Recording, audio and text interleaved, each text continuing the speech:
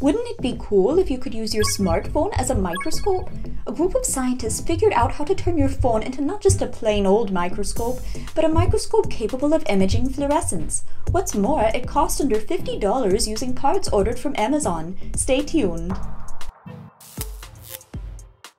Hey, welcome to Science is You. Our mission is to spread awareness of biotechnology and make real research accessible and fun for everyone. To help us do this, please subscribe and spread the word. Thanks for watching. Fluorescence microscopy is a way to view biological specimens in more detail. Here's how it works. Some special proteins or molecules have a fascinating ability. When you shine light of one color on them, say green light, they start glowing or fluorescing light of another color, like red. This property enables researchers to see structures within specimens like cells or animals that wouldn't otherwise be visible, or track the location of a protein within a cell by tagging it with a fluorescent molecule. But fluorescence microscopy has its downsides. This type of microscopy historically has needed special, costly light sources like lasers and fancy setups to filter and image the light. This excludes much of the general public in classrooms from accessing this amazing form of research. But this group of scientists wanted to change that.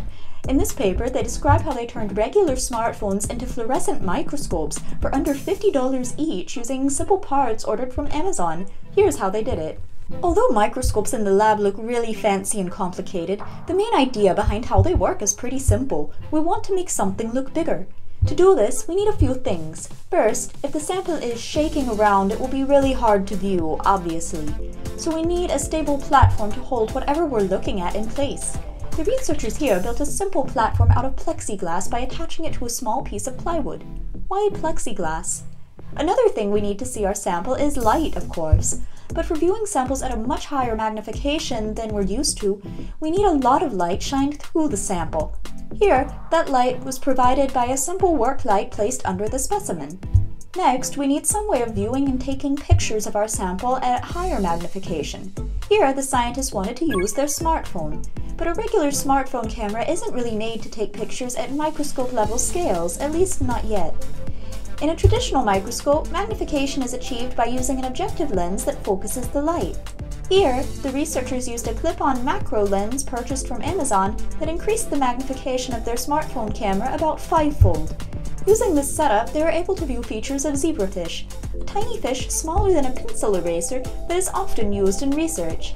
They determined that the resolution of this DIY microscope, or basically the smallest size they could clearly see with it, was about 10 micrometers. For an idea of scale, this is around the size of a white blood cell. The smallest thing we can generally see with our own eyes without a microscope is around 1/10 of a millimeter. That's great, but what about turning this into a fluorescence microscope? For fluorescence microscopy, we need light of different colors. It obviously isn't practical or safe to put a big, expensive laser right under your smartphone. So the scientists here came up with an alternative. LEDs are a small, practical, and cheap way of getting light in different colors. These LEDs are really intended for outdoor activities like hunting and fishing, but apparently they can also be used to outfit a smartphone microscope setup with fluorescence capabilities. Here's how. They got an LED capable of emitting light of different colors and placed that under their sample instead of the regular white light. But they wanted to make this fluorescence setup a bit better. As mentioned earlier, light of a specific color or wavelength, when shined on a fluorescent protein, causes it to begin glowing or emitting light of a different color or wavelength. But when we are viewing a sample that is illuminated with green light, for example, and the sample is glowing, say, red, it's going to be harder to see the red glowing sample if all the green light is also shining into the camera. So to fix this, we can put a filter between the sample and the camera that only lets red light through. This way, we are only looking at the red glowing sample and not any of the green light. This filter is called an emission filter because it filters the light emitted from the sample.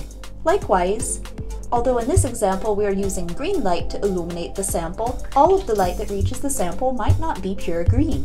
To make sure we are putting as much green light only as possible on our sample, we can use another filter between the light source and our sample that lets only the green light through.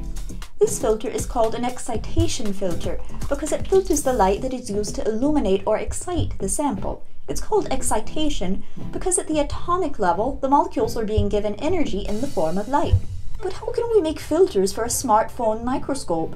Here, the researchers got even more creative and used filters intended for stage lighting. They played around with different color filter combinations until they found ones that worked best to view zebrafish that contained cells that made fluorescent proteins.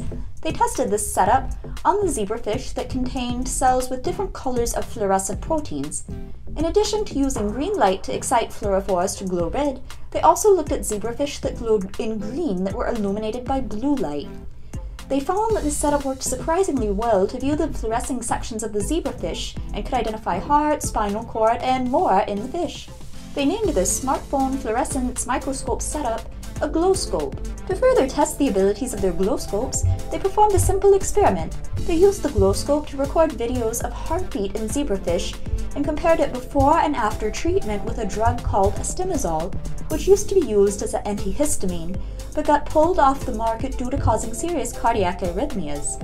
They found that they could indeed observe and count heartbeats per minute using their glowscope, but to push the limits of their design, they tried to separately look at the contractility rates of the atrium and ventricle heart chambers separately. They couldn't view these tiny structures of the zebrafish heart using just their smartphone, but they transferred the videos over to a computer and analyzed the images with the free downloadable software ImageJ, which is also known as Fiji. On the computer, they were able to zoom in on small regions of interest and use the ability of the Fiji software to detect edges in an image. This way, they were able to separate clearly the motion of the chambers within the zebrafish heart. This was super cool and showed that there's a lot that can be done with these glowscopes. This setup was really versatile and could be used to look at a variety of specimens, including paramecia. Even if the sample isn't transparent like the very thin zebrafish or paramecia, things like tadpoles and insects could still be viewed, but it worked better if the light was shined directly on the sample from above instead of from below. They played around a bit more with the lighting for non-fluorescent specimens and found that using a simple USB-powered strip light with an adhesive backing, usually used for household cabinet or closet lighting, was a great option for illuminating the sample because it could be easily attached on the plexiglass above or beneath the sample. Even better, it didn't matter what kind of smartphone you used. The system worked with a variety of different makes and models, but even cooler than turning your smartphone into a fluorescence microscope was that the cost was much lower than you might expect. Pretty much all of the parts and accessories they got to do this weren't science-specific, and used generally for other applications like stage lighting filters and simple LEDs, most if not all of which could be purchased on Amazon. They calculated a total cost per unit of $30 to $50 each. Not including the smartphone obviously, but still, even with the smartphone, the cost would be much less than purchasing even the simplest epifluorescent microscope on the market. They envisioned these glowscopes being used in the classroom to enhance K-12 hands-on learning activities, for example. Although with this setup as it is, we wouldn't yet be able to observe very small and complex features like the inner structure of cells, these glowscopes could still enable students, and adults, to do real research activities with fluorescence microscopy. These setups are also safer than traditional fluorescence microscopes, which use strong lasers, although the authors here caution that you shouldn't shine the LEDs directly in your eyes, obviously, as blue light especially can cause eye damage. What do you think about glowscopes? Have you ever tried to view anything microscopic with your smartphone? Share in the comments. If you're interested in learning more about glowscopes and maybe even want to try out making one, check out the resources linked below. Science is You is a new and growing channel dedicated to helping make real biotechnology research available, accessible, and fun for everyone. Please subscribe to help out our mission, and remember,